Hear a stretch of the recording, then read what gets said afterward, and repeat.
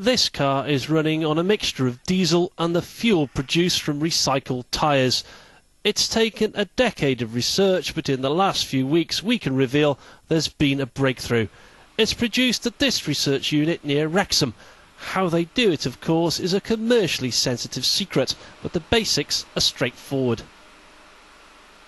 Basically what we do is we take rubber crumb like this, it's been made from tyres, we put it into our process, like that, goes down through the process, through the heating process of our machine, and we drive off some gas, and some of that gas is turned back into oil, which we tap off the other end of the machine, and we use our oil to run cars.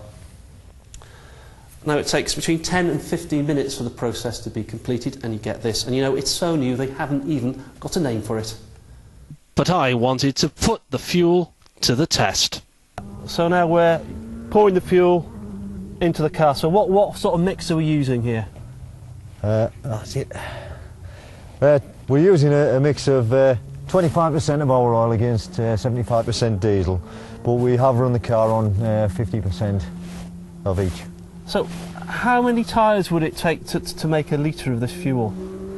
Well, we get about 2 to 3 litres out of every tyre. That's remarkable. It is, yeah.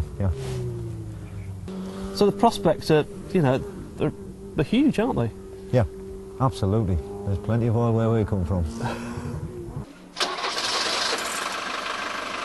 Our spin round the Anglesey circuit didn't seem to do the car any harm. Of course, the companies say more research and critically investment is now needed. Meanwhile, the car acting as a guinea pig belonged to a scientist from Bangor University. She's part of a scheme helping small companies with expertise. You were confident enough to put this fuel in your own car? I've chemically analysed it for a year, compared it to diesel, and found that it is of a similar composition, but it has got a higher calorific value. So basically you've got more oomph in it, you've got more power. Fundamentally, this will could solve a huge problem. There are millions and millions and millions of tyres. Absolutely, yes. So with the number of old tyres literally going through the roof, ways of reducing this mountain are being welcomed. The concept of turning the tyres back into oil and carbon black and using the oil as a fuel is a really valuable asset that we could use in Wales, and then it would be treated locally in Wales. So thanks to this new venture, the time may come when unwanted tyres like these may indeed become black gold for the Welsh economy. Ian Lang, Wales Tonight.